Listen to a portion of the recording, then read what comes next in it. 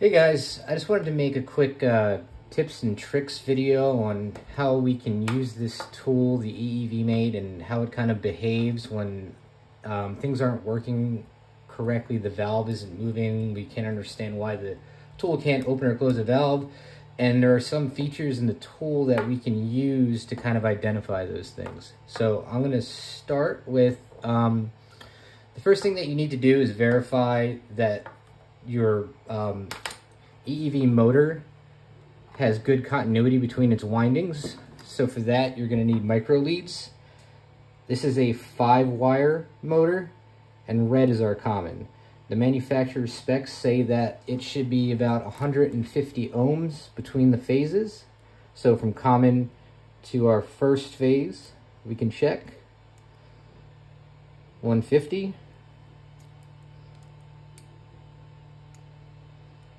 And second phase, 150.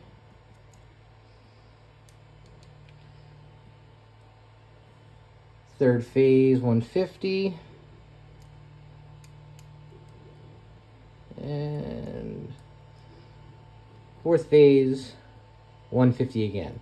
So we can reasonably say that electrically that motor is pretty sound. The next thing that we should look at is, well, we should realize that inside of this tool, there are 4 built-in LED lights, and each LED light is wired in parallel with each phase output. And it's a 2-to-2 phase excitation, so every time it sends a pulse, 2 of those lights should light up. So I'll dim it down for you. And the way we can check them individually is when you click in on the tool, we're in turbo mode. If I scroll a couple of pulses while still holding it in and returning the joystick back to center, it's going to hold me on that phase. So I know these 2 phases are outputting right. I can move to the next one, 2, 2, and so on, 2. So what I want to kind of demonstrate here is what a short would look like. I could have a short in my motor, in my adapter cable, or somewhere internally in the tool. So if I hook up my adapter cable to the tool,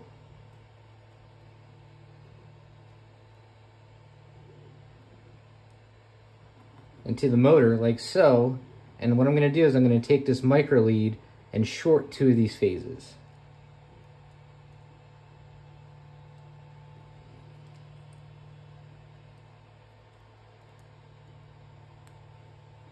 So now my blue and orange phases should be shorted. I'll dim the lights again so you can see.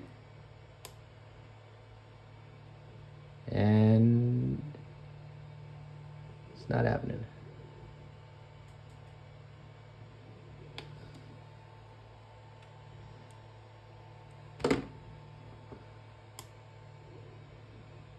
Where's my third light?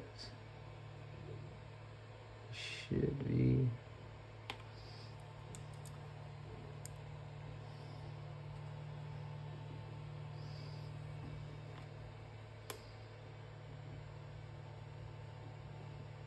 I saw it for a second. See? Right there. So I can see that one of the phases is shorted to another one. It's not going to operate properly, but now we've identified that, and we've got to seek out, where it's coming from. The way I would do that is, okay, I've got 3 components in the mix here, right? It could be the motor, it could be the adapter cable, or it could be the tool. So if I unhook the motor, I can run that test again. At that point, I know it's upstream toward the motor. If I still had that short, I'd remove the adapter cable. Try it again. And if I still had those third lights, it would be something internal inside the tool. Likewise, if there is a broken wire, some issue internally inside of the tool, that would appear as we're missing one of these 4 lights. So that's something to keep in mind. Next question I get a lot, rotation is not always the same for these motors. This motor in particular happens to be up on the joystick, opens the valve. Down on the joystick, closes the valve. And the distinction that I see pretty common to be is on the wiring configuration here, my common side is here, and then it goes white, yellow, orange, blue. The ones that are reverse rotation that I've seen have been the opposite coordination. So it goes red, blue, orange, yellow, white. Something you're going to want to verify. I know there are other color codes out there. Typically what I've seen is that those color codes are to distinct between two different valves or motors that are on the same system.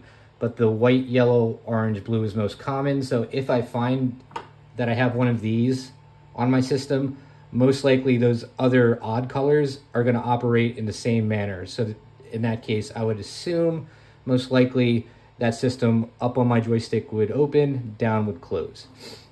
So let's say, you know, you've checked all this out. We don't have any shorts. We don't have any openings. Our resistance checks out right, but our valve still won't open.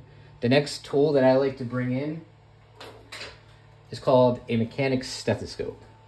So just like a doctor's stethoscope, these go in your ears, and then I can place this probe here on the valve itself, and using the tool to drive, I can hear what's going on inside of there. And there's a big distinction between when a valve is moving or when it's mechanically seized, bottomed out, or topped out. The difference would be, you know, well, you could try it out yourself, but a moving valve, you can hear gears turning, moving that needle in or out of the seat.